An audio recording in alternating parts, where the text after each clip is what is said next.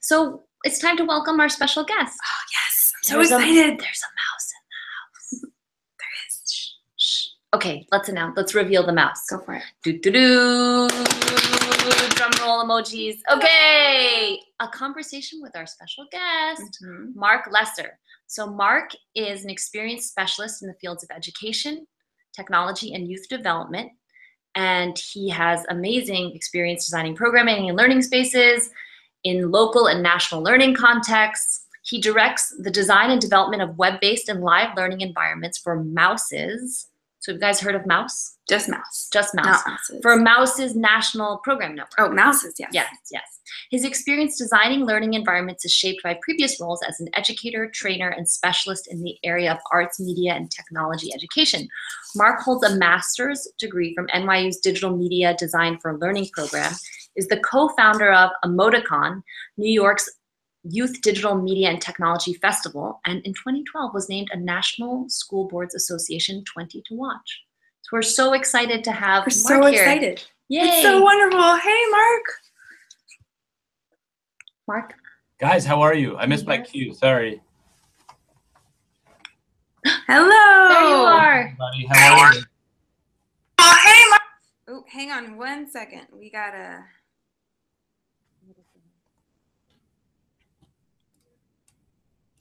One moment, because I need to close that. Okay, and we're back. All right, hey, Marc, how's it going? I'm doing great. You guys are So tell us about this mouse. we are, first of all, really psyched to be a part of this and your community. And I wish I knew that costumes were included or welcomed, because we could have made that happen. So Mouse is 20 years old this year. We are really New York's kind of pioneer in the nonprofit space, thinking about technology and learning, and particularly thinking about how equity plays into technology and learning. And as you guys are doing such an amazing job thinking about how we get objects that illustrate how creativity is technology, and how technology are thinking tools above all. Mouse has been working really hard for 20 years trying to figure out how we make sure that every young person, regardless of what neighborhood he's in, what budget his family has the access he needs to, or she needs to, participate in solving the problems of their community and locally and globally. And so we sort of believe in technology with purpose, and making sure that kind of gone are the days of ed tech where we sit young people in front of computers as either a test-taking device or a productivity device, and we start thinking about how we make young people as good with the tools of technology as they are with scissors and glue sticks and masking tape. So that's what we do. We were founded here in New York, but we are now a national support organization for about 300 schools a year. And we are just jazzed to be here, and also incredibly grateful for the community that supports us in helping to just bring a sort of new chapter for STEM learning out to schools and after-school programs nationally. Awesome. Great. So around the theme of equity and access, you've done a lot of work around digital badging. Can you talk more about that and why it's important? It's really interesting to think about badging as a new form of citizenship and belonging. Yeah, absolutely. So there are a bunch of reasons why this is really, really important. And I think for the educators and parents in your community, two things usually come to mind when they hear badging. One is Scout, and a great model over time of how we can use a sort of extrinsic motivation to help young people feel official when they build a skill like making fire or doing something for their community. And at its core, there's something there that carries through with digital badges and why it's important to equity. What's most important to think about is that when we think about some of the major problems in modern education, we realize that so much can be supported when we realize new ways of thinking about a paradigm shift around assessment and test taking, and making sure that young people who are learning amazing things in school and out of school that don't necessarily translate well in a bubble test get conveyed when they go to apply to college, right? So a young person who comes to me from the South Bronx and has put together an amazing portfolio of design and technology work. They created a prototype for an assistive technology for someone in their community, or they are working on an air quality sensor. Many of them don't realize that these are things that are relevant to the pathway that comes next, and how relevant it is to people like admissions counselors and and their teachers and people that are really important to their future steps. So why badging is so critical to equity is that we have a major discrepancy between what, especially in higher education, the wishes of higher ed to support diversity in the fields of, especially for us, technology, engineering, and design. They all have a common purpose in wanting to support that, but they have very little infrastructure to help see it realized. You have industry who also wants to see that diversity come to life and make sure that everyone gets a chance to participate. And in order to do that, we need to figure out ways that programs like Mouse or communities like littleBits get recognized in the portfolio of students' work who are applying to places here in New York, like Parsons School of Design or Pratt or Fashion Institute, are recognized and realized even when they aren't coming from sort of pedigree schools where they have the luxury of taking 4 years of studio art and all of the math courses required for an engineering degree or prerequisites for an engineering degree.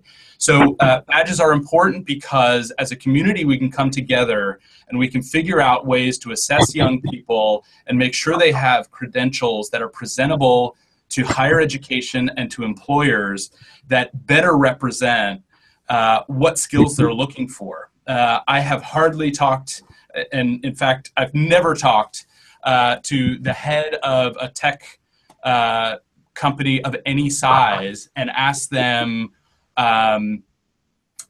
what do you hire for? And they say great SAT scores, or stellar marks from their middle school report card. What they want to know is, tell me about projects they've worked on. How well do they work with others? How well do they switch from one project to another? How well do they know about how important documentation is? All of these things that end up giving us a chance to create really rich evidence in a digital badge. And I think the most important thing that the discrepancy between sort of Scouts type badges and the new model of digital badging is that instead of these being a sort of embroidered patch that you put on a sash, imagine the amount of data that a young person can store in their entire K-12 experience as they're trying to think about what identity they want to put forward to an admissions counselor. Think about the amount of data that they can store behind a badge that, say Mouse has badges and things like iteration. If they want to prove to somebody at Parsons, for example, that they know what that looks like and they know how to describe a project in its various stages, think about how much data they can be taking on in order to describe what they're really capable of. And so those are some of the reasons we think it's so important. And we do think it's a matter of equity, because the more we level the playing field of how people demonstrate skills beyond test taking, the better off we all are. Fantastic. Yeah.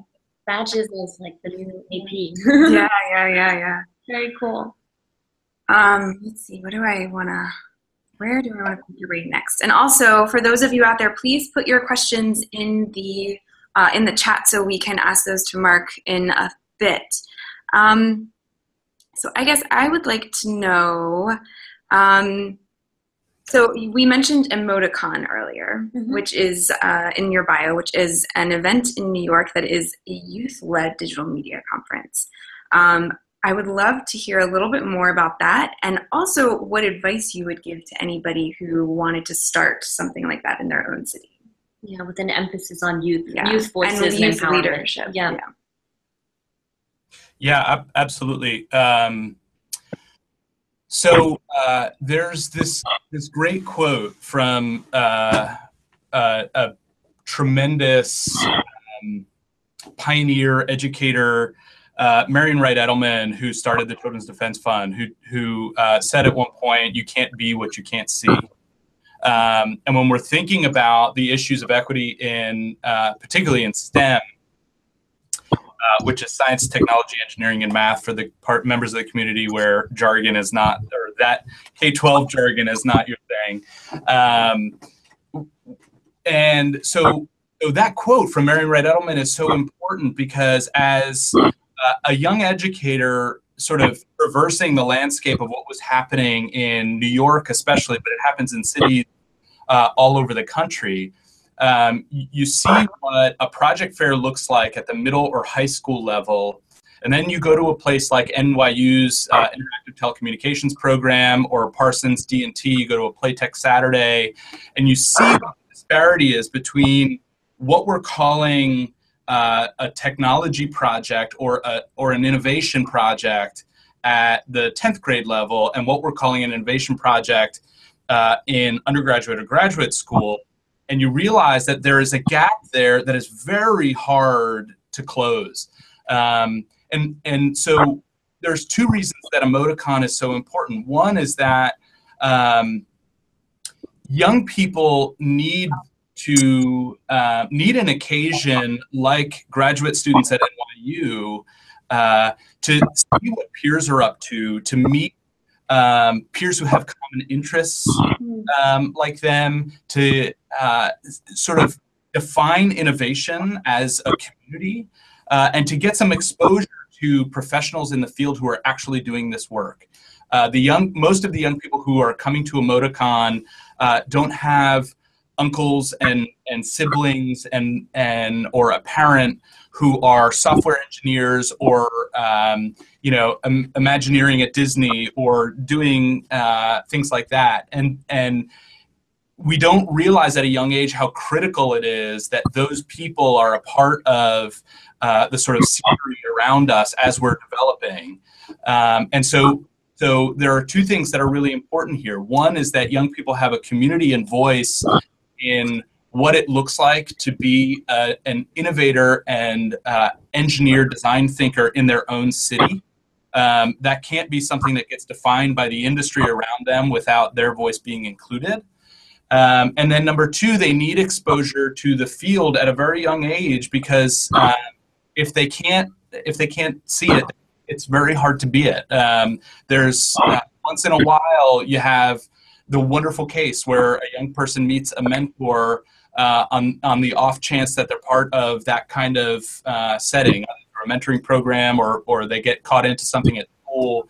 But it's not enough. We need to make sure that every young person has the same opportunity if we really intend to continue a tradition in the U.S.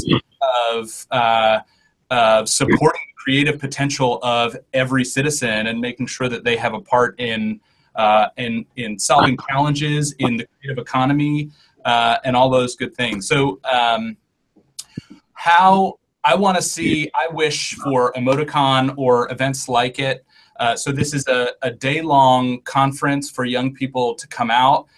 They show off their work. If you've ever been to an ITP Spring show, or they have similar programs in Chicago, in the Bay Area. D-School at Stanford does a similar one.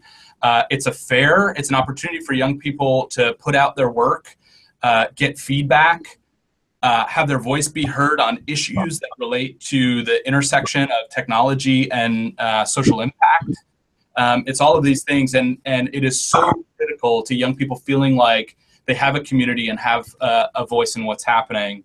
How other cities can do it, we have a sort of open blueprint for Emoticon. We absolutely invite new affiliates. If you are a PTA, a nonprofit in another city, if you are a bunch of individuals, maybe you work in, you're a bunch of software developers in Chicago who feel like you could throw this thing and have it be successful. We have an open blueprint. We welcome people using the branding, and I would love to have you get in touch. I will put up contact info for me at some point if you guys haven't already. Yeah, So awesome. We'll definitely Thank you, share Mark. it. Yeah. I love how you're thinking, because you're really you're re-engineering the major gateways. First talked about the admissions process, now career fairs. We have to reinvent all these major gateways to life pathways to really unlock people. Yeah. So it's like you're redesigning society. Right. That's the goal anyway. Is that in your bio? We should add that to your bio. Yeah, redesign. Yeah. For the next. We need everybody on this session, or who views it afterward, to join us, because none of us is going to do it alone. It's true. It takes a village. Cool. Questions? Yeah. Questions So let's see. We have one question so far. So specifically, can you talk a little bit more about what badges are and what they might look like and how people use them? Sure. So a badge is a digital file, the same way that a dot, PDF, PNG, etc. are. The difference is that there are a group of developers who are working on a standard, the way we have an email standard, for setting up that file in such a way that it represents data that a student can put together in all kinds of different ways. So think of a badge in digital terms as an icon, and imagine for example, your college diploma being a digital icon that somebody can click on and actually not only view your transcripts, but view the watercolors that were part of your senior thesis, and a business model you put together, all of the things that tie directly to the competency. So if good badges are competency driven, so they have a sort of goal there in mind, and then tie data that works as evidence to the competency. So it's showing you, not only am I telling you the way we do in a resume that I work well with people, but I can actually point you to a badge that I've earned that has within it comments from 150 of my coworkers who will tell you the same thing, and can describe stories where I have worked well with other people. Imagine this in the context of things like the trades, where in a lot of cases certification happens after you've taken a test. But I'm not interested really in hiring a plumber who's super book smart. I'm interested in hiring a plumber who can demonstrate to me that they're super, A, they know the standards, but B, they also are super innovative and thinking about new materials and thinking about how the entire house works as a system, et cetera. These are things that are way better described with real data, images, video, them even narrating. There are all kinds of ways that we can imagine. I think, in the chat for this, I'll bet you if we did a 30-second brainstorm, this group could come up with 100 different ways that work better than tests for describing skills. And it's not to say that tests are useless, and I don't knock on educators who use them because they serve a purpose. But every great educator that I know also knows that they are good for a certain thing, and that we have miles to go before we realize our ideals around what assessment can look like. And digital credentials, I think, are going to help us take a step in that direction. They're not a panacea by any means, but I think they're incremental progress, which is what we need right now. Mm-hmm. They're like 3D real-time grades. Yeah. That's it. I mean, imagine if you had the amount of information. So if I start a website on WordPress right now and I hook it up to Google Analytics, I have more information about that site in about a day than I have from looking at somebody's resume that represents 20 years of their life, right? So imagine if we could be harnessing technology to do the kinds of things that we're already doing, but really apply it to education in this country. It would mean a paradigm shift, and we need nothing short of that kind of change. Awesome. Yeah. More questions, huh? Oh, yes. All the things. Let's see. We'll do one more question. So there's some chat around how to start implementing similar communities in other places, in other countries, in other cities. Where do you begin? And especially thinking about the challenge of incorporating voices from multiple communities and ensuring that there is that diversity there. Yeah. So ask it one more time. Sorry. Right. It's actually a little bit of a combination between two. So what advice would you have for people who want to start implementing similar communities in other cities besides New York and even outside of the US? Yeah. Where would you start? I'm not sure if they mean similar communities to what's happening in New York more broadly, or similar communities to littleBits' community. So I'm not sure, but I'll say some things and see how it goes. I think that one of the things that we have an opportunity to do right now, more than ever before, potentially, is I think that parents have a lot more leverage than they used to, and need to work up the confidence to become a part of the sort of new age of education, period. And so I would start with the people who are most invested, who are the parents and guardians in communities who know that there are gaps and things that their young people are missing, and are more than willing to step up and do things like coordinate, or at very least show up and be part of something, help run an event that introduces software engineers to young people, or fill in the blank. So I think that we need to start thinking about not only engaging parents, which is what the institution of K-12 has done with mixed success for 100 years, but for parents to start engaging K-12 and really think about what they want to lead to contribute to all this. So parents are huge. I think doing a little bit of mapping of your geography and thinking about what are your resources who are going to have a stake in this. Who are the higher education? There are folks in higher ed who want to talk to you about this and want to figure out how to bring their resources forward. Even if it's not scholarships, they have something to contribute.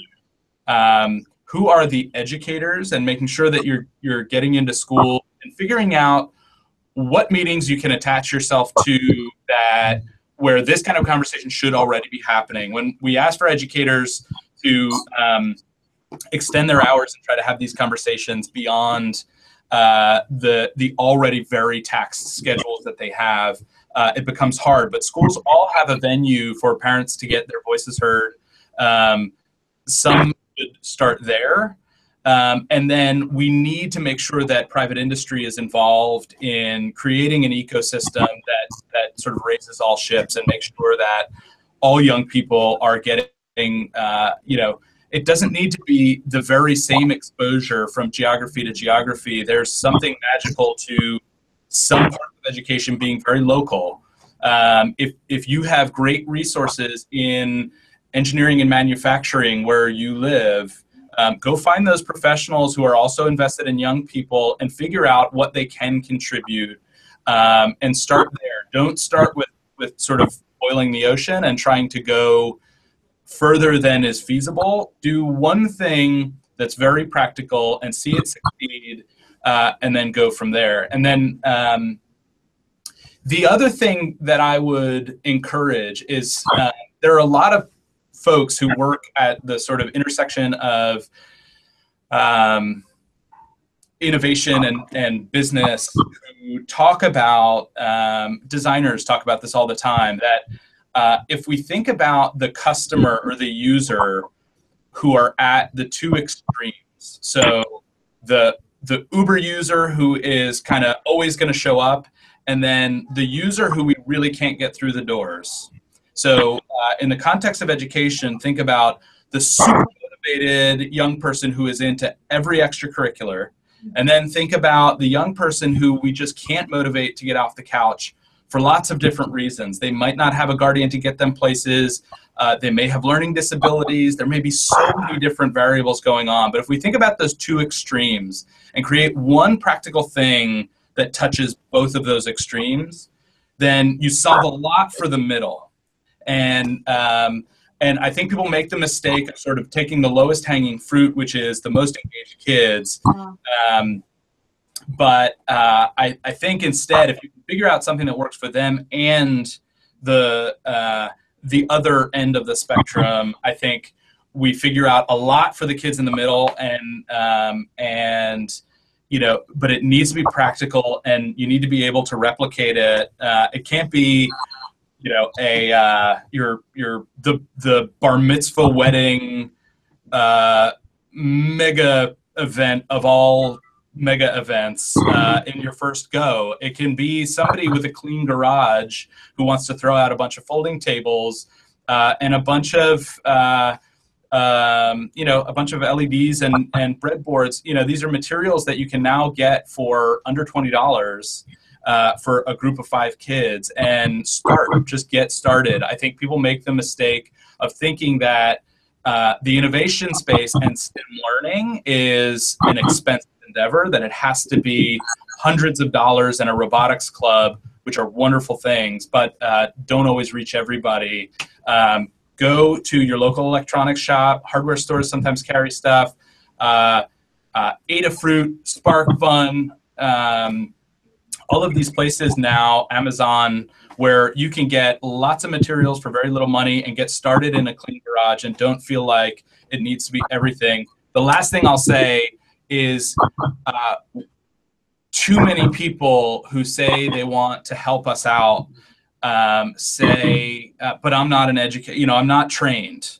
I'm not a teacher. And the new wave of pedagogy embraces the fact that we learn alongside our learners all the time. So one of the greatest things, and I do this with my own kids, that you can say to a young person when they ask you a question is, I don't know, and then follow it up with how you would find the answer. And that is going to be far more empowering than if you answer it flat out, always. So don't be afraid to learn alongside these young people. I do it all the time with my own kids, and it's really important to them see me fail, but not fail in such a way that I quit. I fail forward, and I think about, okay, how do I do it again in a more successful way? Awesome. So start small, repack, and feel like anything. Yes. Awesome. All that. Great. So with that, let's break out into our chat groups. Yeah. Thank you so much. Marc, thank you so much for being with us today and for gracefully sticking through our little our technical our spell mishaps. wizardry. Oh my goodness, it happens. You know, with magic, you kind of never know what's going to happen. But it's an absolute pleasure. Thank you for having me. littleBits should be on everybody's mind as a creativity tool, and go make stuff and fail lots. Thank you guys for having me. I really appreciate it. Cool. Thank you. Bye. Thanks, Mark. Bye, guys.